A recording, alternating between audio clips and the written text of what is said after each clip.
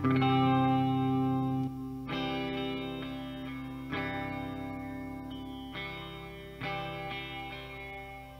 the music fades, all is stripped away, and I simply come,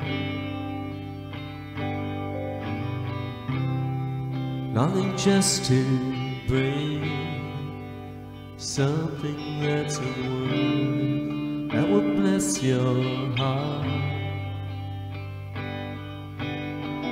I bring you more than a song, for a song in itself is not what you have required.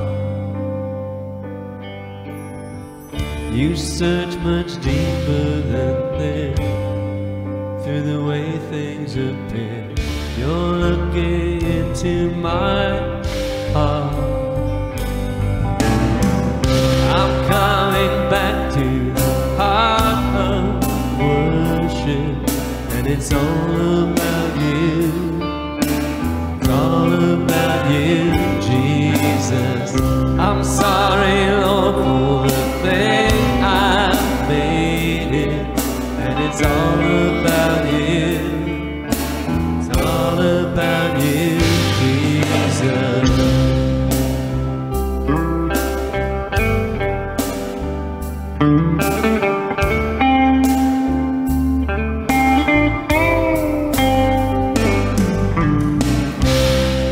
King of this world, nothing could express how much you deserve.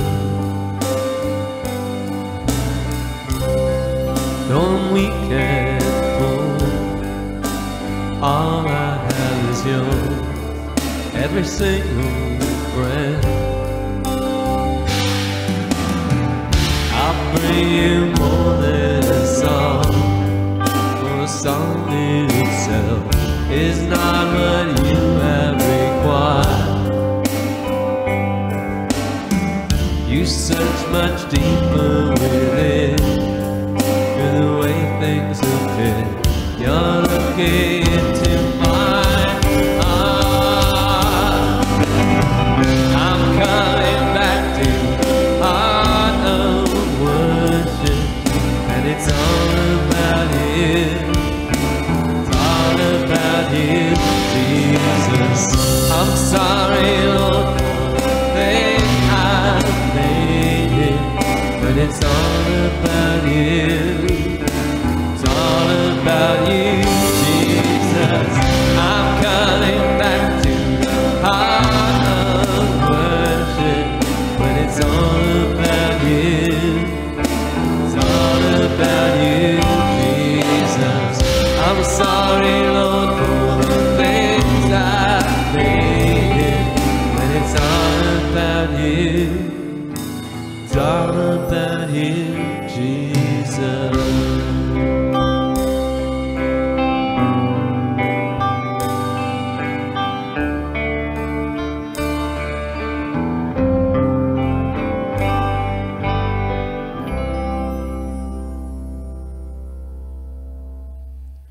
Well, good morning, people of God.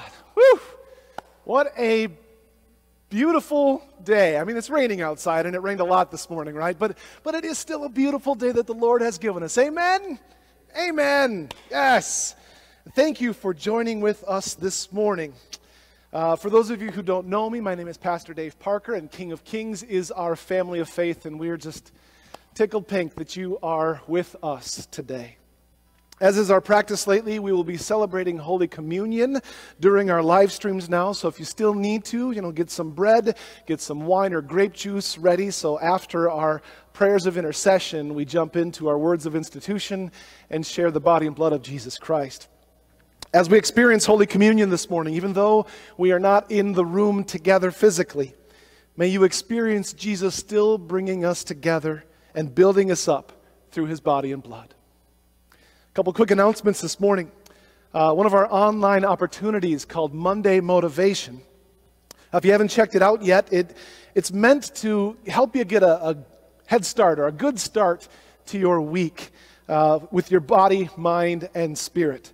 We'll now be hosting Monday Motivation every first and third Monday of the month at 3:30. We'll be recording them, so if you can't tune in and join us in that conversation, you can still pick up on it whenever you're available. People of all ages are invited to participate in this year's virtual Bible school. Yes, we are still having Bible school. We're just pushing it online and inviting even our adults to join with us. We're calling it Journey Together. So on August 17th through the 21st, we will be posting videos every day that include skits, crafts, games, songs, and lessons from the Bible. Children or adults, everyone can join, who register online can pick up a tote bag full of craft supplies that will help you participate fully in all the activities. We'll have those available. You just stop by on whatever days we're going to be around and just bring those home with you. In addition to the daily video, you're going to be invited to come back to the nightly virtual campfire, where we'll sing songs, share comments, and end each day praising our God. You can register online starting today by going to our website, koklc.org, and clicking on the VBS tab. And we can't wait to see you and have you participate with us in that fun opportunity. Finally, we are planning a weekly outdoor service to begin on Monday night, August 10th at 7 p.m., which is 8 days from now. Wow. We'll be back out on the back lawn, so park. Bring a lawn chair or a blanket to sit on. Bring your masks, please. We are going to socially, physically distance as we sit around that lawn, but we look forward to seeing you and coming to join in, again, our worship and praise to our God. Please be sure to go potty before you come, because we're going to keep the building closed. Sorry, that's Parker household language. Sorry, we use potty a lot, yeah. All right, let's jump right into our worship. We join our voices in our opening song of praise. We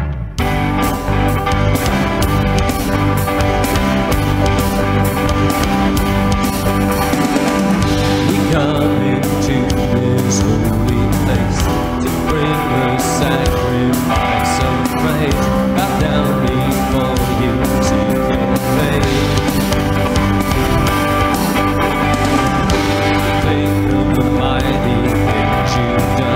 Cry out to you that your will be done. Tell all the world, Holy One. Fill the house with praise as they're rising up to you. Come and fill this place as we bring glory to your name. Open up the gates and let the King of glory in. Fill this house with praises as we lift our hands and worship you. Open up the doors and let your glory fill the earth. King of heaven, we dance before your throne.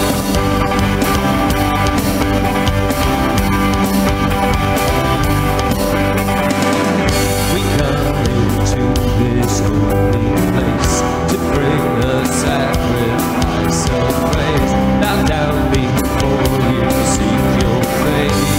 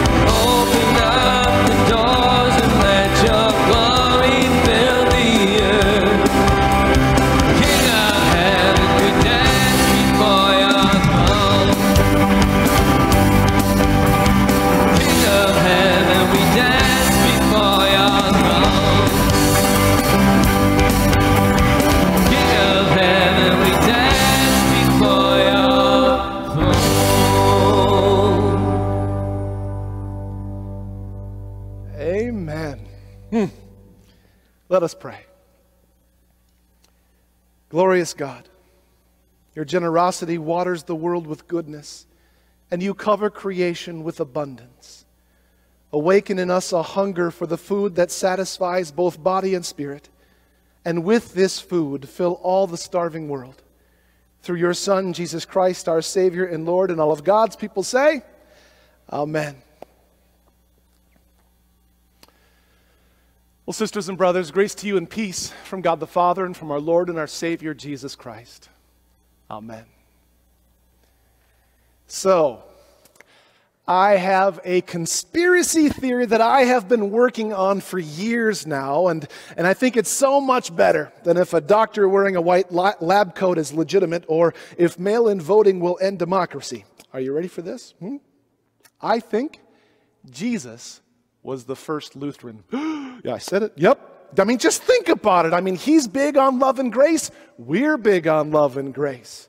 Have you ever noticed that wherever you find food in the Bible, Jesus is there? I mean, just like us, we love food.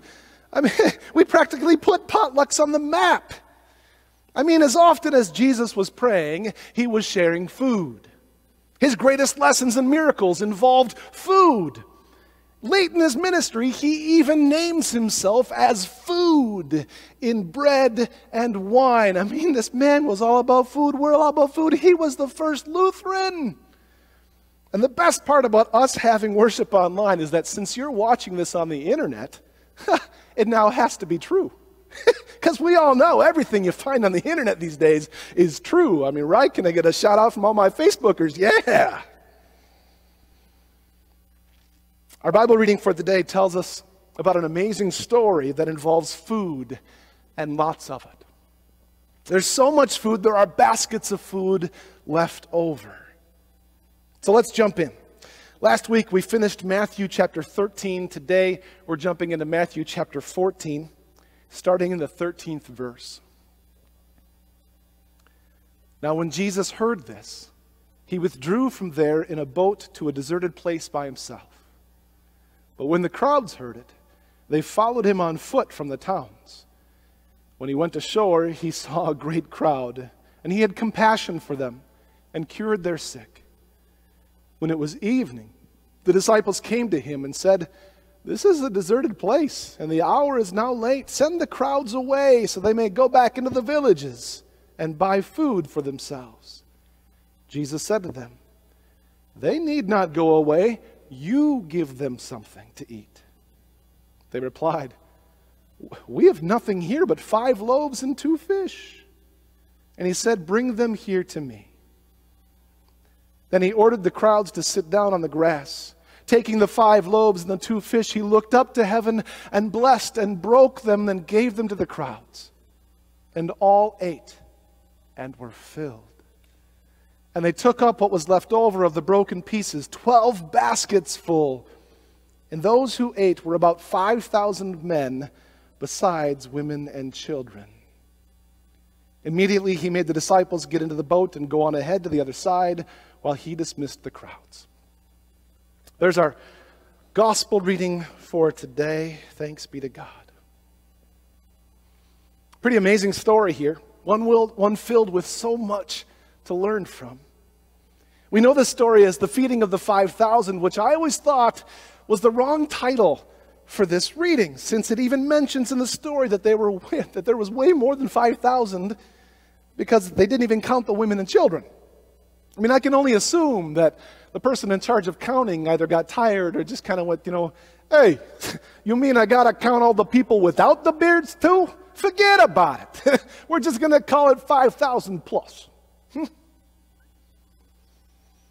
And all 5,000 plus came from their homes, from their villages, to see, to touch, to hear someone they believed had power and abilities to literally change their lives. I mean, even the sick came out on this trek. And they all got way more than I imagined they were hoping for. And as I wrestled with our reading this week, so many questions came to mind, some of which had been around for a very long time. Questions like, well, did it really happen this way? Where did all this food come from? I mean, how does one end up with more than what one started with? And what did they do with those 12 baskets of leftovers? Then, of course, there are those different conspiracy theories about this story, too. I mean, could this actually be a miracle where Jesus pulls bread and fish out of thin air? Or did people just catch on to what Jesus was doing and decide to share what they had brought with them? So by the time they were all said and done, everything combined with what they had brought was 12 baskets full of leftovers. Questions or theories like these are so often what people try to focus on in this story. But in a story filled with food and miracles, something else spoke to me this week. So let's chew on this and take another look at the story from Matthew. First off, let's jump back to the beginning here. Anyone notice how our reading began? Verse 13 starts with, "Now when Jesus heard this, he withdrew in a boat to a deserted place by himself," which begs the question, what did Jesus hear that was driving him to want to be by himself, to get away from something? Well, turns out the first 13 verses tell us quite a bit. And it turns out it wasn't good news. In fact, it was awful. In the verses just before our reading, Jesus was told that his cousin John, the man who had baptized him, the man who had been sent ahead of him to prepare God's people before Jesus came, he had just been killed by Herod. So as you can imagine, Jesus was dealing with a lot of emotions. Pain, sorrow, anger, perhaps even fear. And he needed to get away from it all, so he was headed to a deserted place. And according to our reading, when the crowds caught wind that he was nearby, that he was taking off on his own, they couldn't pass up the chance. So they followed him on foot from all the towns. And well, sure enough, they found him before he could even put a foot on the shore. And even though he was totally set on finding some quiet place to be alone, he has compassion for them, heals them, feeds them, provides for them before he can once again get back to what he wanted to do in the first place. And that totally screamed off the pages at me as I read this time and time again this week. I mean, I can totally relate with Jesus today. I mean, can't we all? When it's been a busy day or a tiring week or something terrible has happened, what's the first thing we typically want to do? To get away, right? To get some time to ourselves, maybe to go to bed early or to get some fresh air or to take a vacation or to hide in our basements. Or is that last one just me? Some time apart, right? Just a few minutes alone, even just a break to catch our breath. I mean, how many of us want that when life isn't great? Yeah, I think we all do. So here we have Jesus. It was just after some R&R, on a mission for some personal time to recoup and reconnect with God, and he gets ambushed. His plans are stopped immediately. I mean, do me a favor and type in a capital Amen if you have ever had that happen to you. Of course we have, right? I mean, welcome to the pandemic, where we all had plans of how we were going to best spend these past 5 months. And how does that make us feel when our plans get stopped completely? Well, frustrated, angry, depressed, angry, annoyed, angry, sad, angry, flustered. Did I mention angry? Yeah, I'm having a counseling session right now with you. Thank you. I mean, anyone with demanding jobs, family obligations and plans, our own desires of fun and relaxation, we get so involved with what we're doing or what we want to be doing that we certainly don't want to be interrupted or inconvenienced or distracted. So we try to ignore or even blow up at what's nudging for our attention, don't we? I remember a commercial from a few years ago where this little girl, I think she was coming home from school, and she had colored and drawn a picture of her family. And she was so excited to show her family. She ran into the front door and she saw her mom first, and she ran up to her and says, "Mommy, Mommy, look what I drew today." And the mom was busy multitasking supper and cleaning. So the girl ran to her sister, who's got her headphones on and doing homework, and in true sibling form, doesn't even turn around to acknowledge her, right? Then she found her brother, with picture in hand, only for him to fly right past with a baseball glove running out the door. And then into her father's office, where he was on the phone with a client and quickly says hi before swiveling back to his papers. And at the end, the little girl was outside describing the picture to the family dog, without anyone to share in her excitement. In each case, people were distracted, busy, uninterruptible. In each instance, the one seeking attention and time was filled with joy and was only looking to share that joy. And in each case, the one seeking attention was ignored, put off, because she wasn't a part of their plan. She was an interruption, an inconvenience, perhaps even an annoyance to their goals. And in each case, it was a missed opportunity for ministry to witness to the loving grace of God.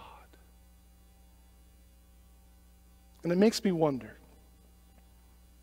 how many times does this happen in our lives, especially lately?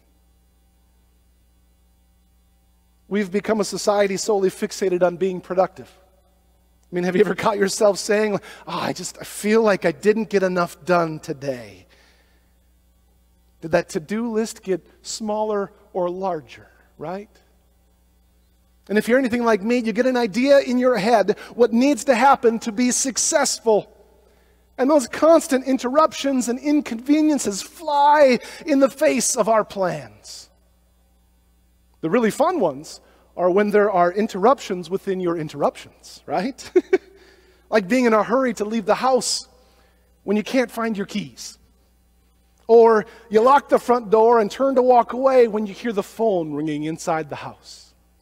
Or my personal favorite, being in a hurry to a meeting and then realizing the car's out of gas. Yeah, that happens a lot. I mean, talk about frustrating, right? I'm sure every one of you could all share more than a few interruptions that you have experienced lately. But Jesus and how he reacts in this story spoke to my heart this week. You see, for Jesus, his interruption, this inconvenience of all these people showing up when he was just trying to get away for a bit, became one of the greatest opportunities for him to show God's love and provision. He could have said, "Sorry, can't help you. I'm going on vacation. I need some rest. I'm not available." But instead, his willingness to see an interruption as an opportunity literally changed lives. Thousands of them. It's even changed mine today. So now let's make this personal. What if you and I were to start seeing our interruptions and inconveniences as opportunities instead? I mean, talk about a perspective change, right? I mean, what if instead of being frustrated, we get intrigued about where it might lead us? I mean, think about it with me. Every moment in life is yet another chance to experience the Holy Spirit, for the Holy Spirit to break into our lives, to find something lost, to greet a stranger, to learn something new, to make a difference in someone's life, even if and especially when it isn't a part of our plan for the day. I recently heard someone say, life is what happens when plans change. Well, ministry happens in the interruptions. Sometimes it turns out great and sometimes not so much. I'm sure we can experience a bit of both, but today Jesus invites us to be on the lookout for such interruptions, because there just might be something important that's about to happen. I typically have about a dozen interruptions every time I try to sit down and write a sermon. And usually it's one of my boys, if not many of my boys. And I have a choice, don't I? I can be annoyed and frustrated and share my feelings with my sons, or I can see it as an opportunity for love and for life to be shared.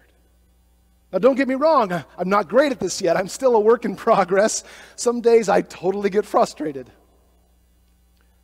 But what I've already found is that life is so much better for me when I see these interruptions as an opportunity for a blessing. It's a complete perspective change. And I'm thinking this is a great lesson for all of us today, because our lives have been interrupted by COVID, by our politics, by protests and demonstrations, by job loss and financial crisis, even by our fears. And what if, instead of sharing our anger and our annoyance, we take a deep breath and we see these issues and so many others that have interrupted our lives as opportunities to love and to be loved, to forgive and to be forgiven, and to share compassion. Jesus stopped everything to hear the stories of pain and struggle and sickness, and instead of judging or shaming, he sat with them, healed them, loved them. And that's what truly changed people's lives. And I truly believe that you and I can do that too. Just like the parables from last week about the kingdom of heaven being like a mustard seed and a pinch of yeast, even the tiniest of things can grow into something larger than life. Well, the same goes with anything you can do or say to someone in need. It just might make all the difference in the world, even when they're an interruption or an inconvenience. Yes, this amazing story of the feeding of way more than 5,000 is about food and miracles.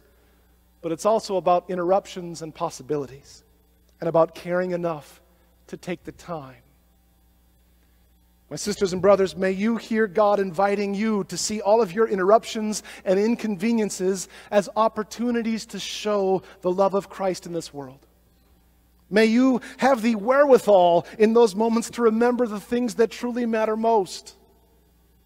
And you never know. Perhaps God will use you to start a miracle of His own. Can I get an amen? Amen. We once again lift our voices in praise up to the Lord with our next song of praise.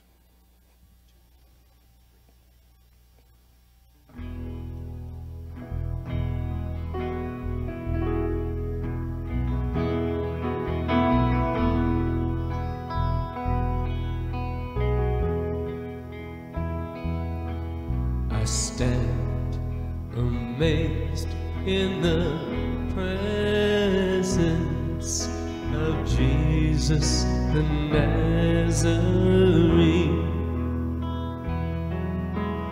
Wonder how He could love me, a sinner condemned unclean.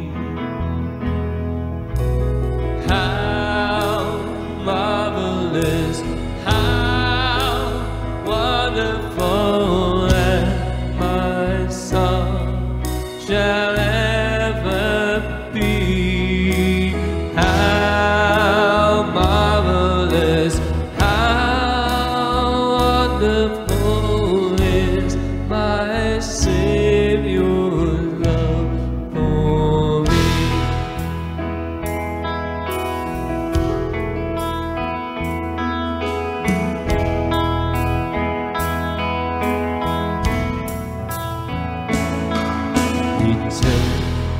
My sins and my sorrows, He made them His very own.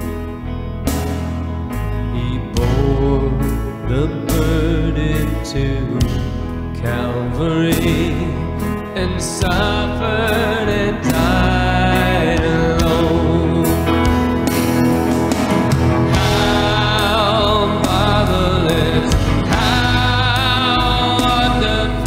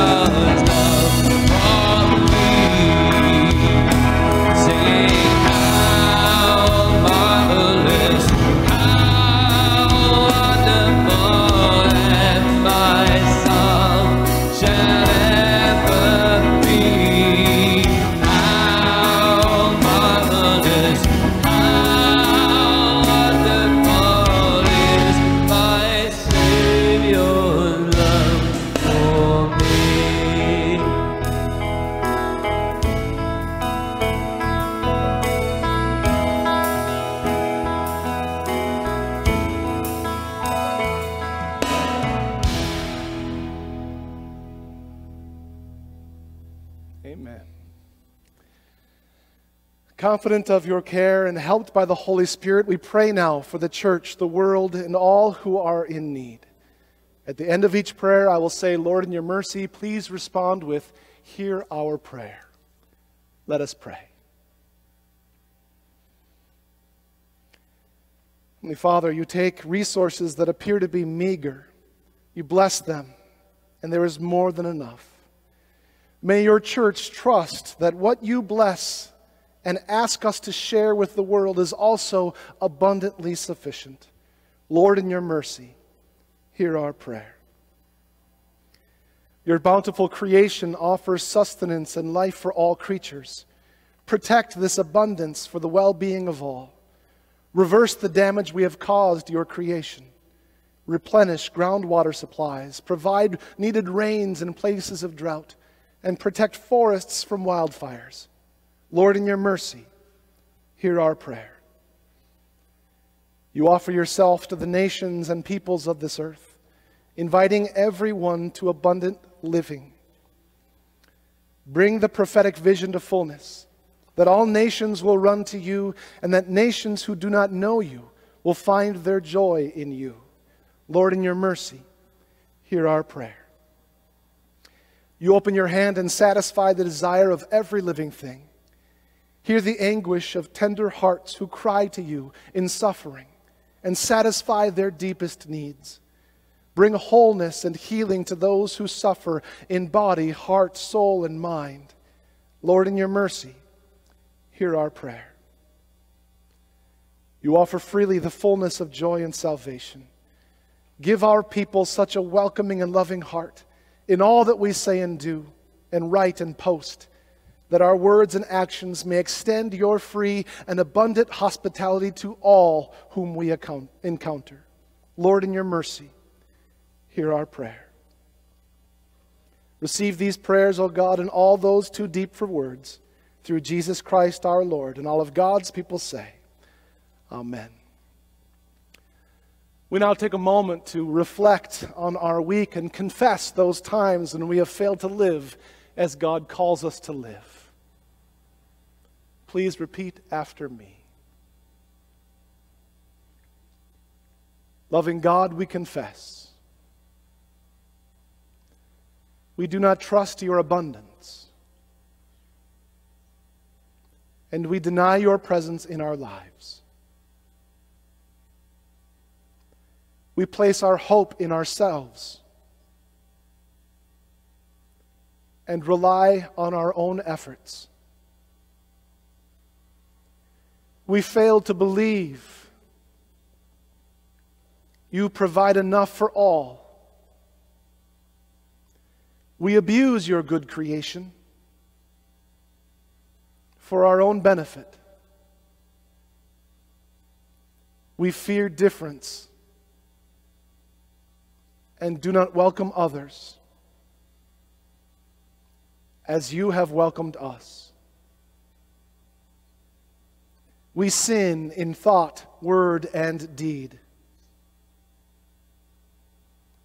By your grace, forgive us. Through your love, renew us. And in your Spirit, lead us, so that we may live and serve you in the newness of life. Amen. And now, hear this, dearly beloved. In the mercy of Almighty God, Jesus Christ was given over to die for us. And for His sake, God forgives us all of our sins. As a called and ordained minister of the Church of Christ, and by God's authority, I therefore declare unto you the entire forgiveness of all of your sins in the name of the Father, and of the Son, and of the Holy Spirit, and all of God's people say, Amen. In the night in which He was betrayed, our Lord Jesus took bread. He gave thanks and broke it and gave it to His disciples, saying, Take and eat. This is my body, and it's given for you. Do this for the remembrance of me. And again after supper, He took the cup. He gave thanks and gave it for all to drink, saying, This cup is the new covenant in my blood, and it's shed for you and for all people for the forgiveness of sin. Do this for the remembrance of me.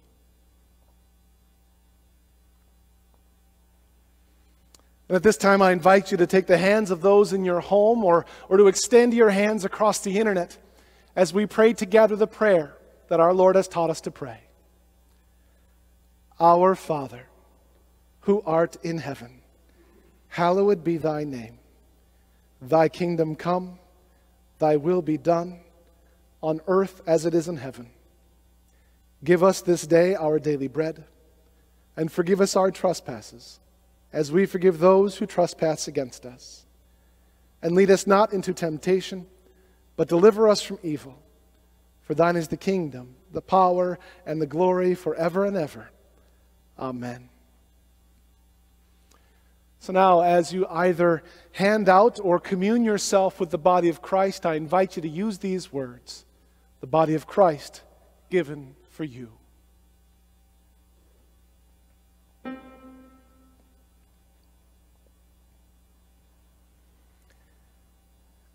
And now, as you either hand out or commune yourself with the blood of Christ, use these words: the blood of Christ shed for you.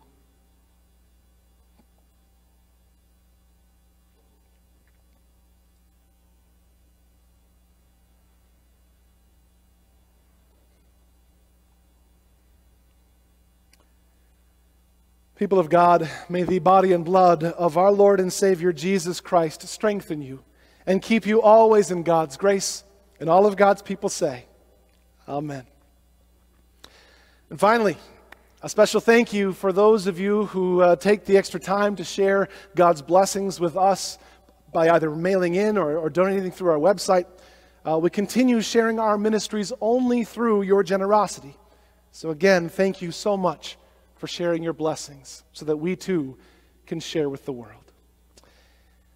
Now I invite us to join our voices one more time as we sing our closing praise song.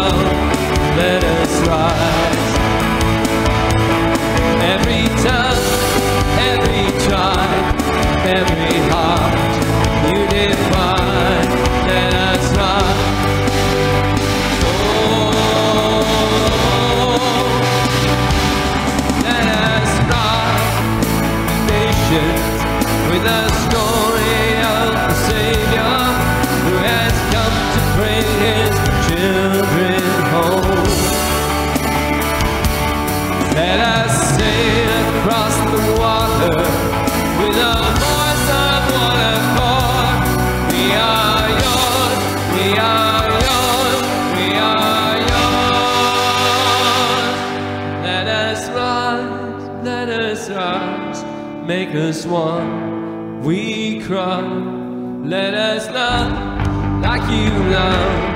Let us run.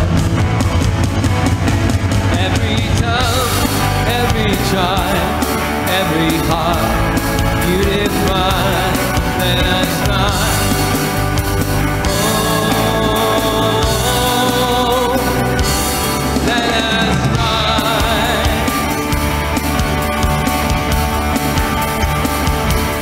Let us run.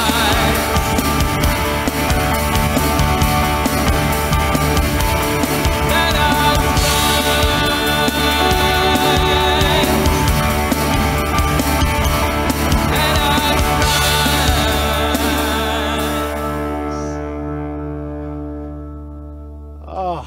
Amen. I don't know about you, but I had goosebumps. I still have them. Don't zoom in. That'd be weird. Okay. People of God, do not be afraid. In the midst of all of our needs, we have a Lord and a Savior who provides even more than enough. And for that, we can truly give thanks to our God. Amen. Amen. See you next Sunday morning at 9:30, if not before then, with one of our online opportunities. Until then, be blessed.